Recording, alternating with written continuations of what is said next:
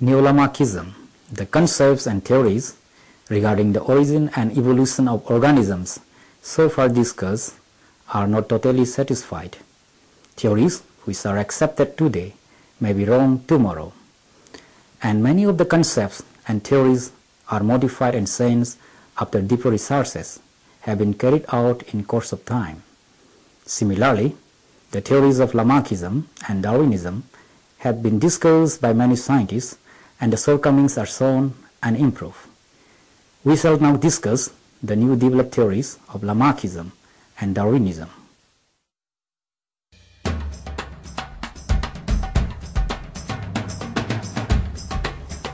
Lamarckism, also known as the theory of inheritance of acquired characters, can be defined as the changes in structure or function of any organ occur during the lifetime of an individual in response to changes in the environmental surroundings.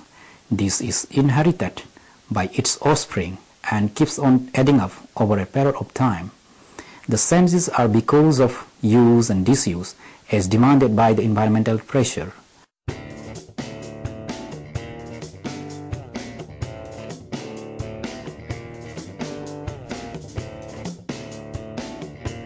Lamarckism has many drawbacks. This is evident from the experiments carried out by Weismann, in which he mutilated the tails of white rats and mated them, but found no loss of tail in succeeding generations.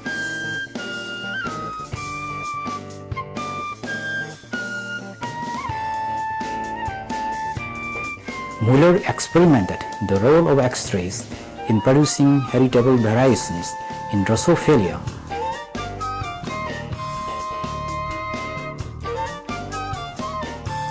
That revealed the changes in the chromosome structure.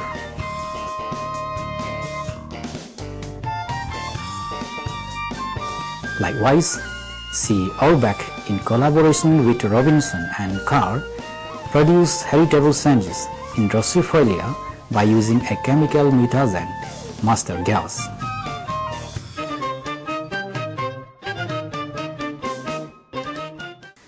Limitations of Lamarckism, as were shown by many researchers, led to the formation of a new school of thought that support evidences in support of Lamarckism. Thus, Neo-Lamarckians prove that, number 1, germ cells are influenced by the environmental changes. Number 2, germ cells may carry acquired or somatic variations to the offspring.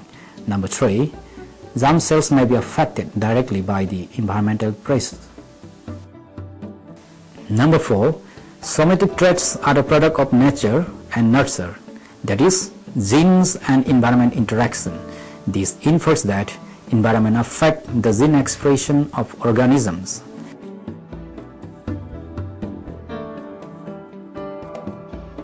Thus, we have seen that the difference in viewpoint of Lamarckism and Neo-Lamarckism was that Lamarck believed in the direct action of environment, which he thought was responsible for achieving that perfection of the individual. Neo-Lamarckians modified the concept. They are of the view that a considerable time period is required to act up to the level of germ cells that produce visible and invisible traits.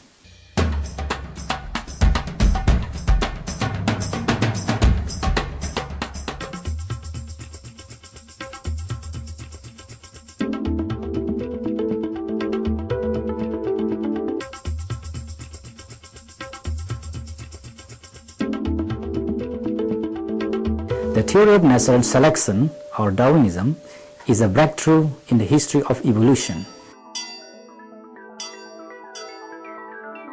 According to this theory, in a species, there are individuals that differ genetically from one another, as a result of which their ability to adapt and survive to different environment differs.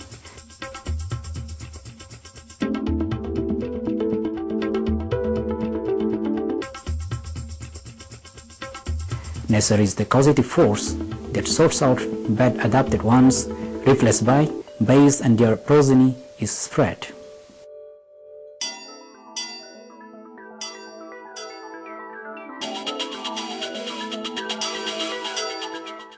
In this course of nature's scrutiny, the traits that change and adapted are selected by nature and the bad ones screened out. However, Darwinism also has certain drawbacks. He did not know the mechanism of inheritance. He lacked emphasis on individual variation and lacked clarity in accounting the sources of variation and ignored the role of recombination.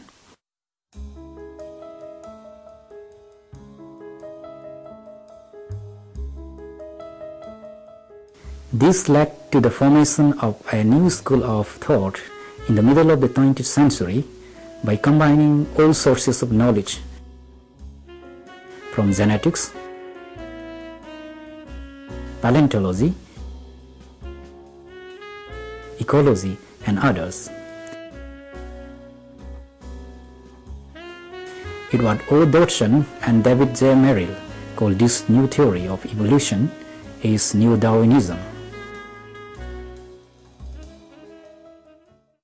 The new concept of evolution is the product of two rival camps of thought, one supporting the traditional Darwinian view, centering around natural selection as a key role player of evolution, and the second camp centering around the central role of mutation and a whole new branches of science. The synthesis of these two camps led to the formation of modern synthetic theory of evolution. Therefore, the theory has two stages of process: natural selection, whereby genetic differences in some individuals lead to their higher productive success, and production and redistribution of variation, which are genetically influenced differences between individuals which are inherited.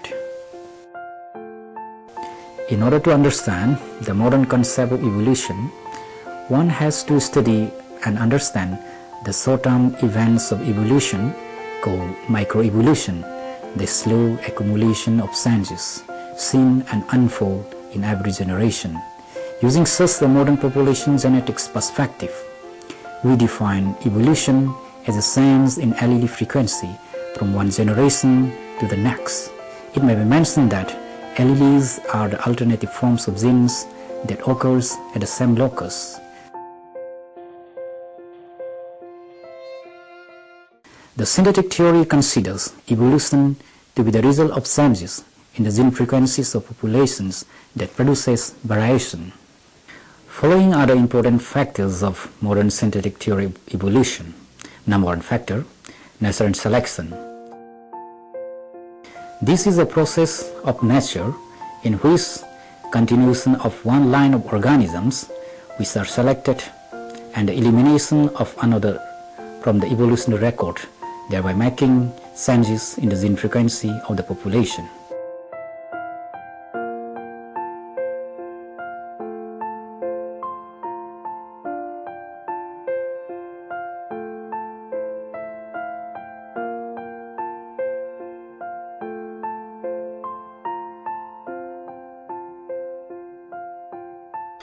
Through this process of natural selection, some genotypes in a population develop advantage over others in fertility and viability that leads to a change in gene frequency of the population.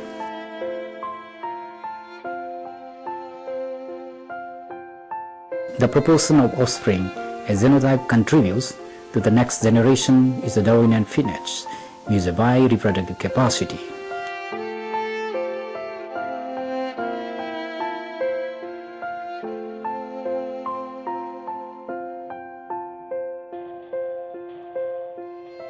Factor number 2, mutation.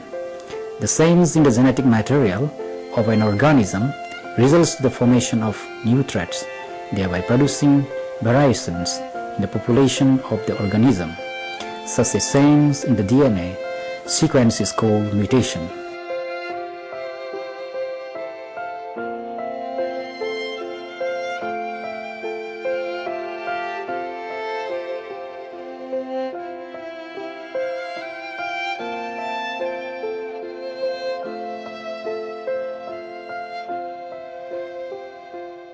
The majority of mutations are thought to occur because of occasional mismatching of the sequences of the chemical bases that makes the DNA.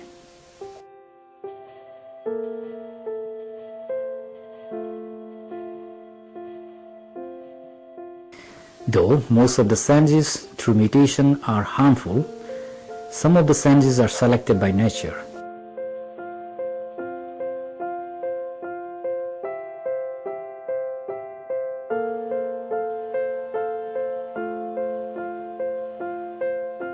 Some are eliminated and some are neutral in selection.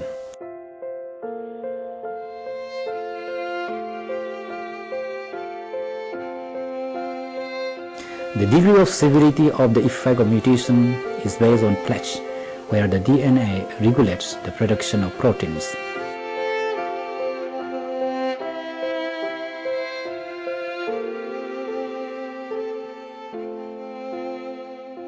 All these lead to change in the gene frequency of a population.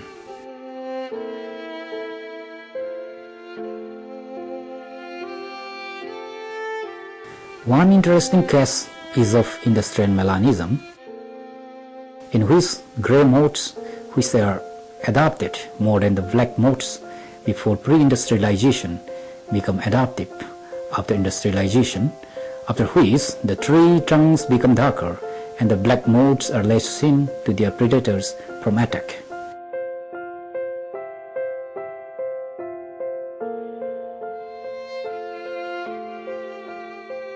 Number 3 factor, genetic drift.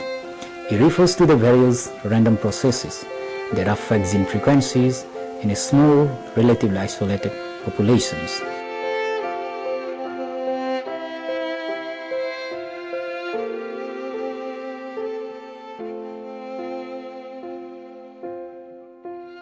The isolation may be because of social factors, as in the case of a religious sect of Dunkers who immigrated from Germany to the United States of America in the early 1700s. As a result, blood group and other genetic traits of the Dunkers are genetically drifted away from the parental population Dunkers in Germany.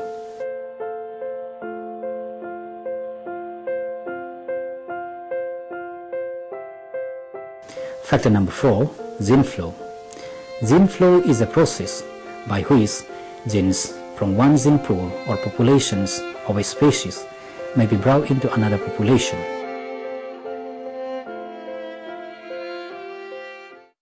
Since these flowed genes differ from their initial frequency, they produce changes in the gene pool which receives them. Such changes occur through migration and hybridization. The next topic is difference between Darwinism and Neo-Darwinism.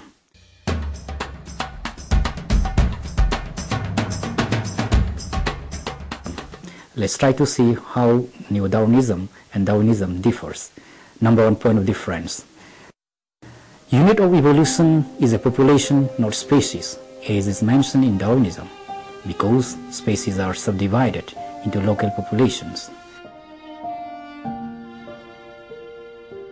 Number 2, it is the gene pool of the population that evolves and not the individual level.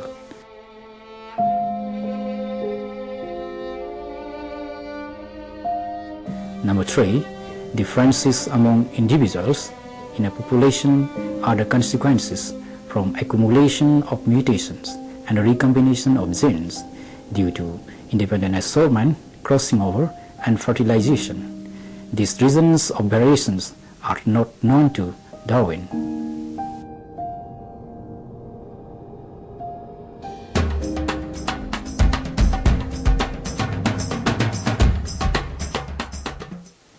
Understanding of modern theory of evolution needs knowledge of molecular genetics. Students shall attempt to know the basic knowledge of it, without which they will face handicap in understanding the theory.